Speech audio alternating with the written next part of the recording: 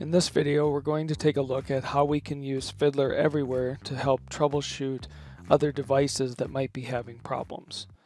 The nice thing about Fiddler Everywhere is it runs on Windows, Linux, and Macs today, but it won't be running on phones, right? So there still are a class of devices where we can't actually run Fiddler Everywhere itself. There's also situations where I need to troubleshoot someone's machine but choose not to install new software on their machine. In these cases, what I would like to do is have the client device point at my laptop where I'm running Fiddler Everywhere so I can see the traffic on my machine from those clients. In this video, we're going to see how to configure that. In this example, we're looking at our travel web page and we're troubleshooting it from the device that also runs Fiddler Everywhere. So typical scenario when I'm doing my development, I have my client, I have Fiddler Everywhere running, and I'm able to trace the traffic. Let's look at what that looks like in Fiddler Everywhere. So here we see the typical requests we've seen to access that web page. Now what we want to see is how can we configure Fiddler Everywhere so that it can capture traffic from other devices other than this laptop. The first thing we're going to have to do is configure Fiddler Everywhere to be able to capture this remote traffic. So we'll go to the settings, we'll go to the connections tab. Here on the connections tab we can see that by default Fiddler's listening on port 8866. We want to select the allow remote computers to connect. So we probably don't want this on most of the time, but when we want to troubleshoot a remote device, this allows Fiddler to listen on that port and see traffic from those other devices. The next thing we'll want to check is that we have HTTPS set up to be decrypted. And if I look, I can see I've already got capture HTTPS traffic. If that was not already enabled, when I first click that, it's going to ask me a few questions. So this should be concerning if you know what HTTPS is. So HTTPS is supposed to be encrypting traffic from the client to the server and not allow people in between to see. Fiddler Everywhere is positioned in the middle as a proxy, and by setting up capturing HTTPS traffic, what's going to happen is it'll ask you if you want to trust Fiddler's certificate. What that allows you to do is that now whenever you visit a website and it comes into Fiddler, Fiddler will use its certificate and create an HTTPS certificate that looks like the destination server. It gives that back to the browser. The browser on my machine will trust that certificate to sign, so it will assume that that is actually the server certificate. Therefore, when the browser sends it encrypted, it will get to Fiddler. Fiddler will be able to use its private key to decrypt that traffic so that we can see it in Fiddler Everywhere.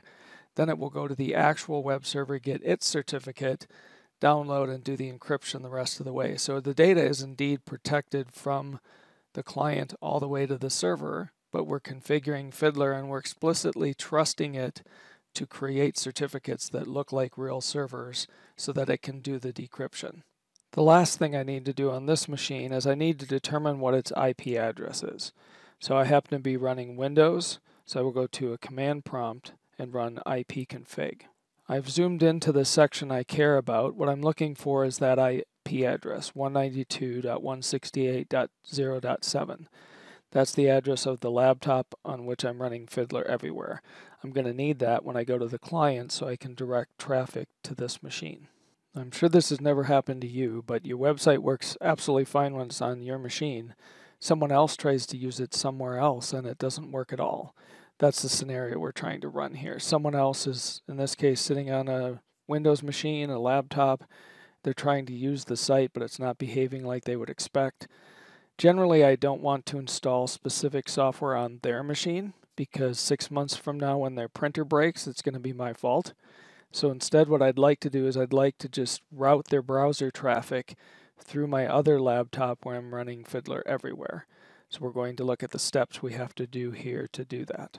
So the first thing we're going to do is Fiddler provides what's called an echo service. So I'm going to go into my browser and make sure that this machine can actually talk to that machine to make sure we have everything set up correctly. I could have issues with firewalls on the remote machine. I could potentially be on a network where we can't see both of the machines together. Some networks isolate all of the devices from each other. So this is a good first step to make sure I've gotten through all of that, that I can actually reach that specific device to be able to do troubleshooting. So the first thing we have to do is put in our actual IP address and port where Fiddler is running and see if we can see the echo service. So in this case, I have the IP address of my laptop that's running Fiddler Everywhere. I want to set it up to use port 8866 because that's where Fiddler is running on that machine. So I'm just going to hit enter. And if everything is connected correctly between these machines, we should see Fiddler echo back. And that's what the echo service does. So by doing that, so first of all, I just used HTTP. I just wanted to see that I could actually reach that IP address and that port, and that I could see that Fiddler Everywhere is running. And this confirms that all of that is true. So now we'll look at the next steps to route the traffic. Now that we've confirmed that that works, we want to actually change our browser and manually change the proxy settings so that we are telling it to send all traffic to that IP and that port. So I happen to be using the Edge browser. I'm just going to go to the settings, and I'm going to go to System and Performance, and I'm going to open the computer's proxy settings. So I'm going to manually change the settings for the proxy setup for both HTTPS and HTTP. Now once that's completed, now that the proxy is configured, I'm going to visit the website I'm having issues with. At first I'm going to start using just HTTP. And we're getting the website to appear as we would expect. And that's being proxied through the remote machine that's running Fiddler. So we'll be able to see the traffic and do everything we could normally do in Fiddler, whether that's just do tracing, if we want to do modifications, anything Fiddler Everywhere could do, even if it was local on this machine. We've just got it happen to be remotely executing somewhere else. Now we're back on the machine that's running Fiddler Everywhere, and we can indeed see the traffic using HTTP to that particular website. We're able to click on individual requests, look them up in the inspector, and do all of the things that we would normally want to do in Fiddler Everywhere as if it was a client directly on this machine. We're just routing it from that remote machine to this IP and port so we can take advantage of Fiddler Everywhere being set in the middle. So that's great. We're able to route our traffic through the remote machine to actually reach a destination and see all of the traffic in Fiddler Everywhere. Modern websites should be using HTTPS today. So now we have to make it so the client will trust the certificate on the remote Fiddler machine. So again, on the Echo service page, I can click to download the Fiddler root certificate.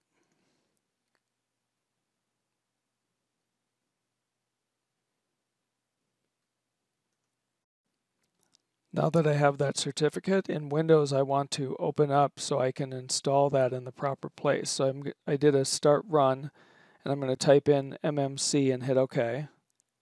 The first thing I need to do is add a snap-in for managing certificates. So I'm going to choose certificates and add, and I'm going to ask for the computer account and do next. I'm just going to do for a local computer, and I'm going to hit OK. Now I'm able to see the certificates that are installed on this machine. Now Windows comes with a set of default trusted root certificates. I'm going to click on the certificates under trusted root, go to more actions, and say I want to import that certificate. So I do a next. I'm going to browse to that file in the downloads folder. I'm going to put it in the trusted root certificate authorities. So now what I've done is I said any certificates I see from servers that are signed with that certificate, my browser will now trust. Now I'm going to make that same request using HTTPS. And we'll see that because that certificate was trusted, I'm routing traffic through the manual proxy I set. It's going to the machine with Fiddler Everywhere. That machine is generating a certificate that looks like the remote site, and now the browser on this client trusts it. So now we've set it up where I can do any sort of tracing or anything else I want to do in Fiddler Everywhere on my other laptop. So let's go take a look at what it looks like on the Fiddler Everywhere machine. So back on the machine with Fiddler Everywhere, we can see that the requests are coming through as they normally would, but it's from a remote client in this case. So the power of this is when you start doing it for other devices. So you can configure this for iPhones, Android phones. You can look at the Fiddler blog, has good details about the specifics on iOS and how to configure that to do the HTTPS certificate trusting.